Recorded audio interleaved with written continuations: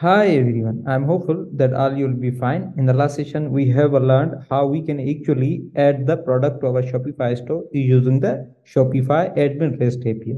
Okay, in today's session, we will learn how we can actually add the product image using the Admin REST APIs. So for that, we first need to create a const relative path helper and we name it const images, and then we need to pass the shop and also we need to pass the product id.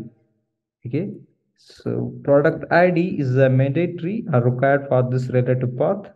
So on which product we are going to add the image. Okay, so we say it here, api base url, we need to pass the shop, then we need to append the products, and here we set product id, and at the end we need to set the images.json. Okay, so this will be a relative path to the images against the product id. Okay, now we need to export that images helper, and inside the Shopify product we need to first import that. So we say images. Okay, and at the bottom we need to create a helper called add product image. We say async, need to pass the payload. Okay, and inside the payload we have a product id as a parameter, and this is a required parameter. We must be passed this that product id, so it is a required. And inside the payload we can adding the product image, not updating the product image. So for adding the product image we have two ways to add that image to the product. So either we can pass the source. Inside the source we can pass the image URI if we have an image on some CDN, or either we have an image on a cloud like Dropbox or other storage services.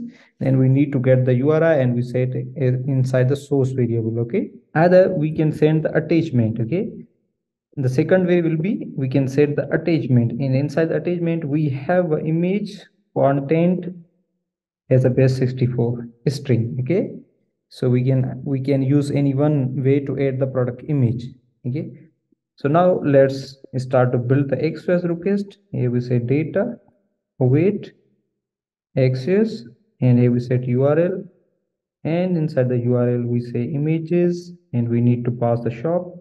So we get the shop from the process, we need to paste it here, and we say method will be post, and we say data. Inside the data we need to set the image, and inside the image we are first doing the demonstration with the attachment. So inside the attachment we need to get the attachment from payload, so we say payload attachment, and we need to set the headers.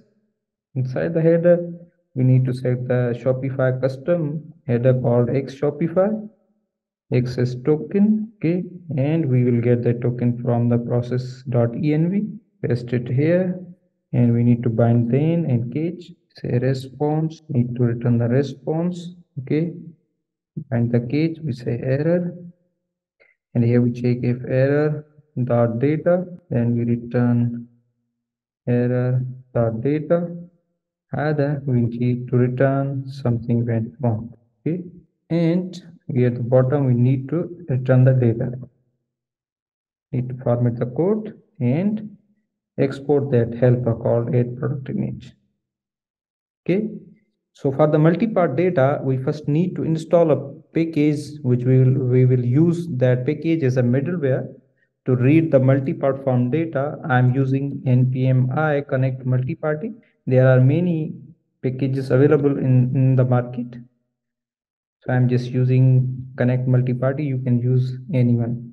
Okay, now we first need to import that, so we say multi-party require connect multi-party, and we need to also import the file reader, so we say require fs, and at the bottom now we need to create the endpoint called app.post. We say api Shopify, and we say products, need to pass the product id as a parameter, and we say images. Okay, and we now bind the middleware multi-party, and we bind the request handler. We say request to response, and inside the response we first need to build the payload. Inside the payload we say product id, and we will get the product ID from the params. So request params dot product ID, and we will also set the attachment by reading the image from. So we say fs read file sync, and we will get the file from request files dot image dot path, and we need to set the encoding base 64. Okay, and here we need to call the helper, call add product image, which is here, and we need to pass the payload, need to return response.json add product image, need to format the code. Okay, and we first need to place the breakpoint here and here, and then we need to start the API. So we say npm start and navigate to the browser. Here you can see on the store we have a testing product which we have added in our last session, and there is no any image. First we need to authorize, so we get the merchant link, copy from here, paste it, just hit enter, successfully authorized. Now just open the postman. Inside the postman, inside the Shopify collection, we need to add a request. We name it add product image. Okay, change to the post, we say http localhost port 4000 API Shopify products, and we need to get the product ID from here. So we just need to click open in a new tab, and you can get the product ID. Okay, so here's the product ID, and just set that product ID here, say images. Okay, save. Inside the body, just select found data, change to file, name it image. Okay, select the image. I have a t-shirt image on the desktop, select open, and just send the request. We have some error, so it is 404, and now just verify the URI. So it is, oh, you can see here undefined, we have not passed the product ID, we have missed that, payload.product ID. Okay, now we need to restart the API. Just navigate to the browser, just copy the merchant link, paste it here, authorize, successfully authorize, resend the request, and you can see we have got the response. Okay, we have uploaded the image on the product ID, and now just refresh the browser. Here we can refresh, and here you can see we have uploaded the image. Okay, so I have just added the image with the attachment, and I'm just leaving the source image to you, that you can get the code and test that. Okay, and now if you want this image to be a primary image, then you can set the another parameter inside the payload. Here if we set the parameter called position, okay, to 1, then that image will be a primary image. So we also set the position, and we get the position from payload dot position.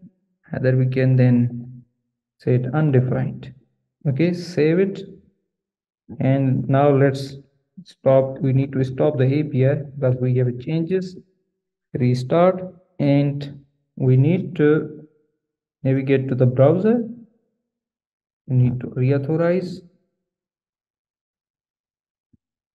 Okay, and I think we first need to remove the image from here. So just refresh, select this image, delete file, and now just send the request once again. And we have successfully uploaded the, so it is position payload. We must confirm that. So it is position 1. Now just navigate to the store, refresh. Okay, so now this image is a primary image. Okay, we have set that image as a primary image. You can also see that thing inside the response. So you can see here data, images, and position 1. Here you can see, so it is a primary image. Okay, so I'm hopeful that you have enjoyed this session. If you have any query regarding this session, then just please place your queries inside the video comment section. Either you can share your queries or suggestions by my share contact details. Okay, and hopefully we will come back with another session regarding the adding the images for the product variants. Okay, take care. Bye bye.